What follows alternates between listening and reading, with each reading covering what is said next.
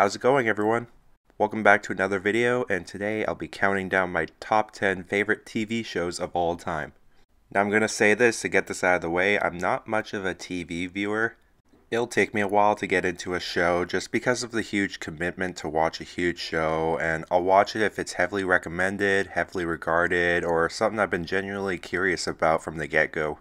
So obviously these are shows that I've seen that have become my favorite, and most of these I actually have the full series. So without further ado, let's get to the list. So my number 10 spot is going to be a super controversial one, and I don't care what anybody says, so if you have a problem with it, click off this video right now. My number 10 spot is going to be Friends.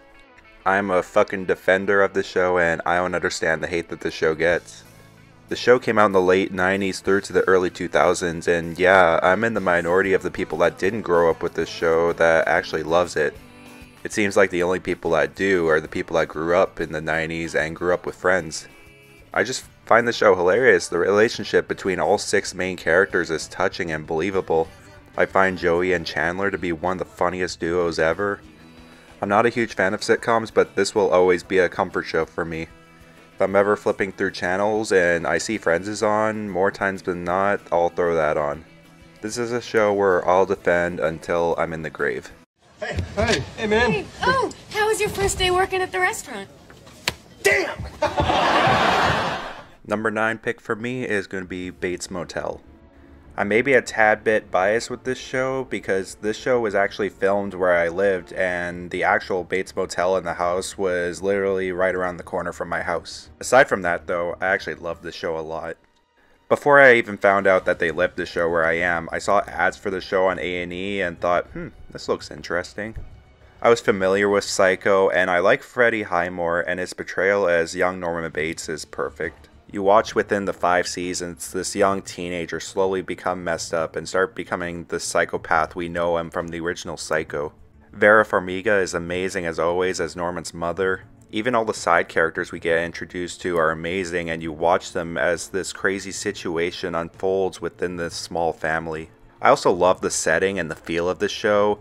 It takes place in Oregon, and there's a lot of trees and forests, and a lot of the show is mostly cloudy and gray, so it really fits the tone. So if you're a fan of Psycho, or a fan of thrillers and psychological horror in general, don't let this slip under your radar. I know too, Mother. I know too, because I remember everything about that night. I've gone over and over it 1,000 times in my head. I didn't black out, I didn't do anything wrong. I did not. No. Don't touch me! Go away, please get out of here! Number 8 is going to be Supernatural. Now I'm going to be honest with you and say I still haven't completed this show yet. I got her around season 9 when that was all Netflix had. Then I started dating this girl, so we started the show all over again, and then Netflix decided to take it off while we are still halfway through the show, so that was annoying, so I still need to catch up, but I can confidently say that even without finishing the show, this has been one of my favorites. This is also another show that's been filmed around my area as well. Supernatural follows these 2 brothers, Sam and Dean Winchester, and these 2 team up to defeat ghosts, demons, monsters, werewolves, vampires, shapeshifters, etc. These 2 brothers are a great duo, and further down the show you meet Castiel, who is this angel that's been sent down to help them, and he's probably the fan favorite. The show bounces back and forth between the overall story throughout the show revolving around the family and things that happen along the journey, and also there's these one-off monster of the day episodes where the brothers have to help someone. It's really the best CW show out there, and I know that with CW, some of the CGI in here can look like PS2 graphics, but even with that, I still think it's a great show and definitely worth a watch. Oh, what the hell was that? An Enochian sigil. It'll hide you from every angel in creation, including Lucifer. Would you just brand us with it? No, I carved it into your ribs. Number 7 for me is going to be Stranger Things. Stranger Things is a show I never expected to blow up the way it did. I mean, for great reason, it's an amazing show, and now it seems like it's odd if you've never seen Stranger Things before. I was born in the late 90s and grew up in the early 2000s, but even with never being grown up in the 80s, this show somehow makes me nostalgic and makes me want to go back in time. I love the music selection, the clothes, the styles, the neons, everything about this show is spot on. This show is the one responsible for bringing the 80s craze back, and that's all thanks to the Duffer Brothers. Part of what makes this show special is the friendship between the 5 kids as you watch them grow up and stick together, as well as the older teens. The creature design in the show is amazing. All the creatures and monsters in the show look great and apply greatly to the creepy, dark horror setting for the show. I absolutely love Season 1. Season 2 was good, but definitely my least favorite, but Season 3 was badass and made me think, how could they get any better? And they answered my question with Season 4. This show has amazing characters, amazing production, kick-ass soundtrack, and many ways to make you emotional and keep you on the edge of your seat, so please check out Stranger Things if you haven't.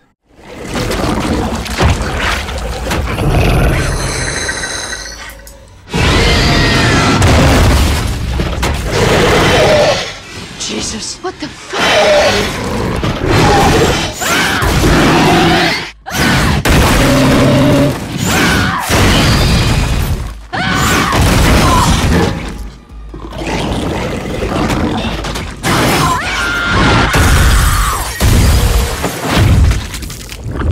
Number 6 for me is The Simpsons. The Simpsons were a huge part in my childhood. Everyone on this planet has seen at least one episode or can name one character from The Simpsons. Growing up, my parents were pretty strict on what I watched and what I listened to, but The Simpsons were okay. It wasn't entirely for kids, but it wasn't as bad as Family Guy or South Park. So I was in elementary school when I started watching this show, maybe in the 4th grade, and I would always watch an episode of the show every night before bed. Homer Simpson was an absolute favorite of mine growing up, and he always made me bust up laughing every time. This show has so many great characters that if I were to list them off now, this video would be over an hour long. The soundtrack and the score to this show are fantastic, and the overall mood this show brings is like a warm blanket to me. Everything about this show just makes me so happy. I know the show has to end at some point, but when they make a full series collection of it on Blu-ray, I can imagine the price for that thing, but you know I'm gonna pre-order it. What do you think, Marge? All I need is a title. I was thinking along the lines of no TV and no beer make Homer something something. Go crazy? Don't mind if I do!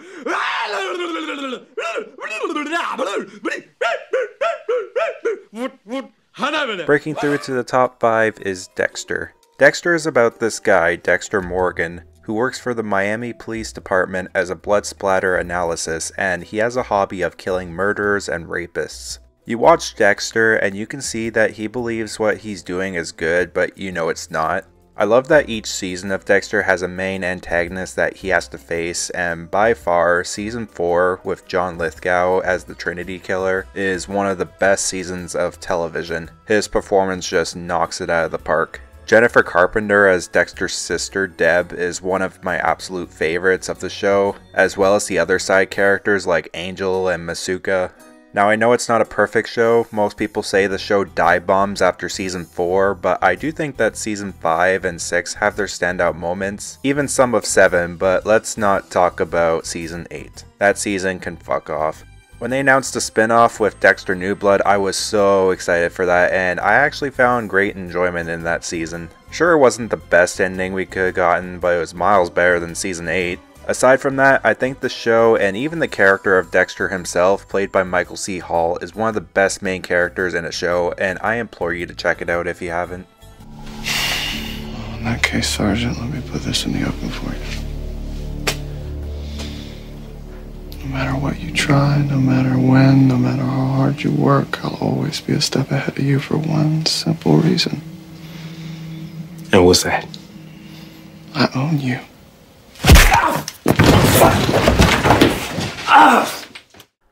Number 4.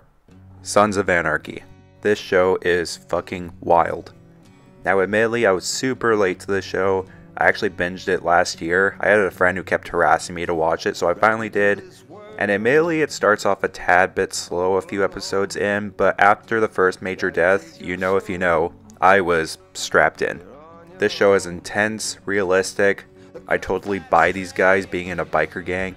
I think Charlie Hunnam as the main character Jax is up there in my top favorite TV show characters. His acting in this is amazing. When he gets pissed off in the show, it looks like you actually pissed off the wrong guy. Same with the other characters in the show. Ron Perlman as Clay is great. Katie Sagal as Gemma. I could list everyone, but again, that would take a while. I just love the family dynamic within the show. You can tell everyone loves each other and you can feel when there's tension. The overall story throughout the series is captivating, and if at a point you think it can't get any crazier than this, just wait, it will. My only complaint is that season 3, the season where they go to Ireland, kinda drags, but it's still not a terrible season. Once people start dropping like flies, that's when shit starts hitting the fan and flies all over the room. So if you haven't gotten on that train yet, better late than never. So you like Harleys, huh? Yeah, they look good, but I'm way into the slant bikes for their speed, you know? Right. All right. Say cheese. Cheese. Nice. That's before. Before? Don't ever sit on another man's bike, asshole. Holy shit. Shut up, bitch! Little respect for the fair sex. That's after. Number 3 is going to be an obvious one, and that's Game of Thrones. Arguably the biggest show on this planet when it aired. Everybody and their mom was watching this show, and for good reason. The story and the characters and the world created by George R.R. Martin was a one-of-a-kind, and the man is a genius. Like I said, the characters in this show are the best written characters you'll ever see, and a great multi-layered story, and that's all I really like about the show. That's it and nothing else. But with all seriousness, the visuals, oh god, the visuals. This shit shouldn't look good for a TV show. The dragons look flawless, the undead look cool, and every single piece of location is breathtaking. Despite what you've heard about Season 8, which I can get behind for the most part, I would not let that sway you away from Game of Thrones. The whole show is over now, so you can binge it, and we are getting some spin-off shows in the future, and I cannot wait for those. I know you've probably seen Game of Thrones before, so I don't know why I'm explaining this show to you, but if you're one of the few people that have not catched Game of Thrones yet, please get on that, please. You admit you poisoned the king? No. Of that I'm innocent. I'm guilty of a far more monstrous crime. I'm guilty of being a dwarf. You are not on trial for being a dwarf. Oh, yes I am. I've been on trial for that my entire life. Number 2 is going to be The Office. Not the UK version, the US version. This show never fails to make me laugh my ass off no matter how many times I watch it. Most of the characters are super memorable and lovable. Absolutely love the documentary style this show has with its hand cam, cutaways, and people just staring into the camera like Jim. Jim and Pam's relationship throughout the show is one thing I love about The Office, and people complain about Pam, but I tend to forgive her decisions because it makes her feel human. Also, Jim's relationship with Dwight is another highlight.